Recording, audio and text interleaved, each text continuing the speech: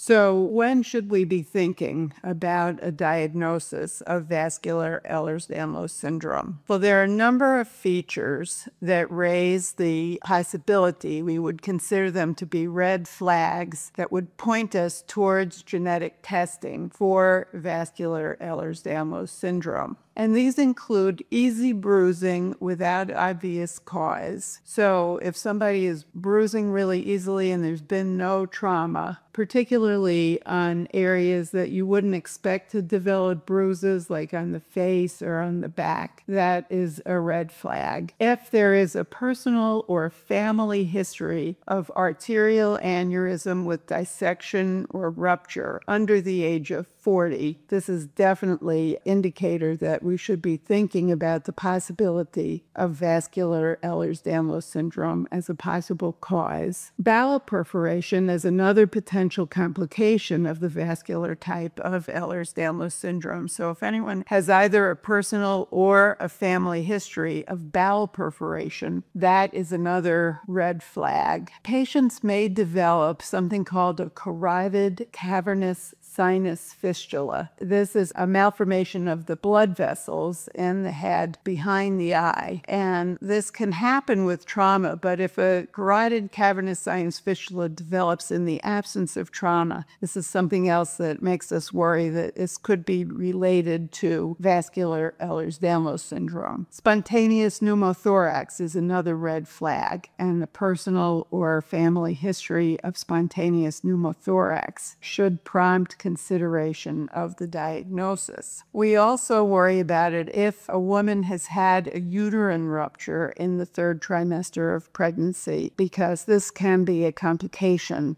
of vascular Ehlers-Danlos syndrome.